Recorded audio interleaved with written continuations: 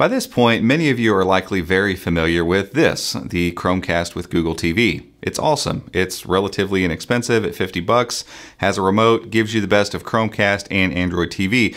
But what you might not be familiar with are devices like this, the new Android TV box from Onn, which is an in-house Walmart brand that costs less than the Chromecast with Google TV and does almost the exact same stuff. But before we jump into the differences in UI and what it does and doesn't do and all that kind of stuff, I just wanted to point out a couple differences in the outer parts of these devices. Now, ultimately, both of these things are kind of destined to live behind your TV. You're not going to set this on a desk or a table, and same goes with this one. Even though it's kind of shaped in a box sort of manner that you could maybe leave on a tabletop or something, there's a cable on each side. So HDMI on one side, micro USB on the other. It would look really weird on any table. It's not meant, with all the ports in the back to where it could sit on your TV stand in a nice way. It just isn't built that way. So likely it's going to find its life behind your TV somewhere, just like the Chromecast does. So ultimately what it looks like doesn't really matter, but I did want to show it to you on camera so you can kind of see it's about the same size. They're both very light and, decent looking. Where the hardware differences really start to differentiate between the two is in the remotes. Now, the Chromecast with Google TV was a big deal because it had a remote, and we were excited about that. And honestly, it's the remote I kind of go to when I sit down to watch TV now. I pick it up, it turns my stuff on, I can change inputs, I can change volume levels on my TV's built-in surround sound system, I can change channels, Google Assistant, shortcuts, all that stuff. This Onn streamer actually uses the same spec, so it's using Google's spec for Android TV. It just adds more buttons to the mix here. So you still have Home and Google Assistant and stuff like that, but you can set bookmarks, you have a settings button, you have your volume, your channel up and down, your mute button, and then 4 shortcuts down here at the bottom. So, it's just basically like this remote, but a little bit better. And when you look at the shape of the things from the face-on view, this looks really cool, and I like the way it looks and feels in the hand, but it's very slippery because it's so rounded. It just tends to slip out of my hands a lot. This one, not so much at all, and it'll do some of the same tricks. It's got an IR blaster, so you can control your volume, you can control your inputs and all that stuff on your TV, just like you can with this remote. So ultimately, I kind of like this remote better, and you can pair this one up with your Chromecast with Google TV as well, and it'll work and do all the same tricks. But that's really about it from a hardware perspective. When it comes down to it, the remotes are a little bit different, the build quality is a little bit different, but let's jump over to the screen and see what it looks like to actually use this thing. All right, so we have this on Android TV, fired up and ready to go. I'm all logged in. And I'll say, we're not gonna go through the entire login process. It was really, really simple, really straightforward, just like the Chromecast with Google TV. And though this is still being branded Android TV, you can tell that Android TV is being rebranded and kind of rethought to mimic a little bit more of what Google's doing with the new Chromecast. And you can see it here. Honestly, if you don't have a Google TV or you don't look at the home screen that often, you'd be forgiven for thinking that's what we're looking at here. But this is what Android TV looks like now. And I'm going to navigate through it just a little bit. But the things are familiar here at this point. We've got a nice big hero space up at the top that if you don't touch it, it expands to full screen and lets you kind of go through, different suggestions that it thinks you'd like. You've got your list of apps right after that.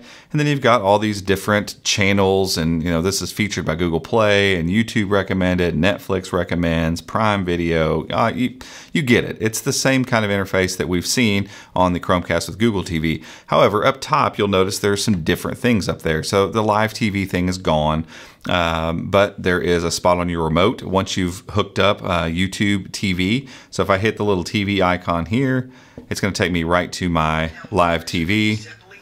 And because I was already in here watching, this is normally where it would take you. So if I were to fully exit that, see if it'll let me close that. Yeah, it's going to take you to your guide section of YouTube TV, which is pretty cool. So yeah, you don't get the live TV interface here that you would on Chromecast with Google TV, but not that big of a deal, not that big of a loss, because ultimately, even on the new Chromecast, when you click into any of those live TV things, it takes you right over to Google or to YouTube TV, I'm sorry. So it's not like it's that big of a difference. You have the Discover tab here now. This is part of the new UI layout.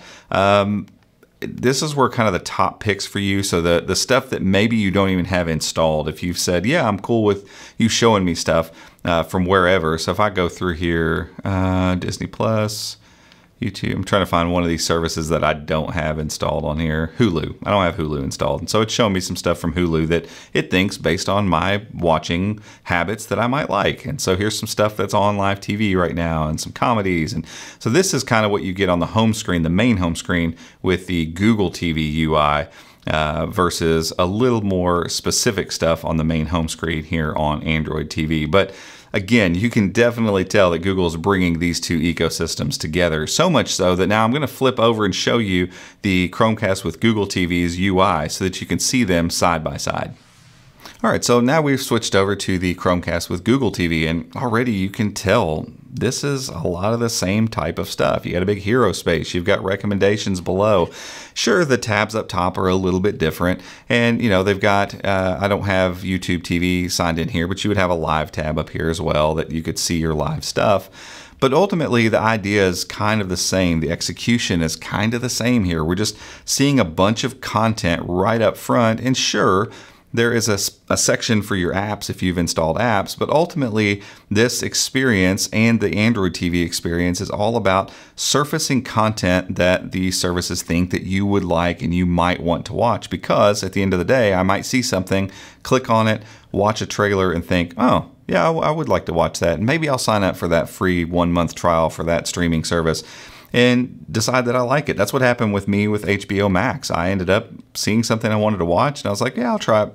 I'll go for the trial. And it's all sorts of content that I thought would be interesting. And so I've kept this subscription live for a little bit and absolutely loved it, and canceled some other subscriptions to kind of make up for it. But at the end of the day, what's important to note here is that this experience, the way that this works, is not unique to the Chromecast, the new Chromecast anymore. It's not like Android TV is one thing and Google TV is this whole other thing. It's now like they've brought the two together, and though they're slightly different here and there, ultimately the idea of just surfacing new content, suggested content, and keeping content first and foremost every time you look at the screen, that obviously has kind of transcended from Google TV over to Android TV.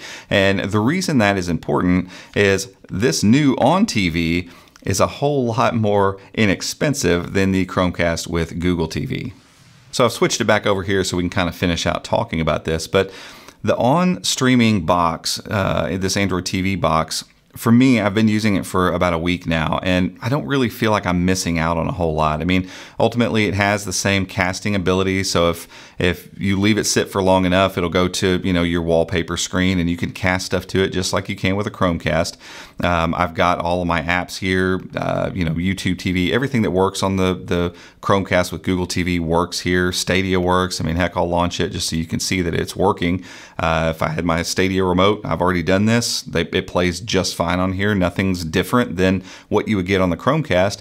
And yet it is $20 cheaper. And while that might not sound like a whole lot of money, when we're talking about a $50 dongle in the new Chromecast versus this $30 4K dongle from Onn, that's a lot of money. I mean, heck, what's that? 40% savings for a brand new device that's going to basically do the same thing. And I ultimately think this was Google's plan to begin with, is introduce the Chromecast with Google TV, get people enjoying streaming stuff and using the Android TV interface, because even though it is Google TV on the Chromecast, it really is just Android TV with a different skin on it. And now that they've kind of brought some of that mojo over to Android TV, I think Android TV has new life now, because you've got this remote that's the same spec as the Chromecast remote. You've got a box that is even cheaper than the already cheap Chromecast that does all the same stuff, has all the same cool buttons, does all the same tricks with the remote. You're not really missing out on much of the experience, and I don't think Google is too concerned about this, because they are getting their content and their licensing agreements with all of these streaming services out to more eyes and in front of more people, and that's ultimately what it's about. It's about the content, it's about the content delivery services. And so if the Chromecast with Google TV only served to get people interested in this platform and to get companies like Onn and Walmart making things like this that are super affordable and great experiences to use, then they've absolutely succeeded. And it's pretty easy for people like us to be like, I don't know why I would tell you to go get the Chromecast necessarily over this. It's got the same 8 gigs of storage on board. It's got 4K support. It's got a great interface. It's got a great remote. Everything moves around really quick. All the apps that you want are going to work on here.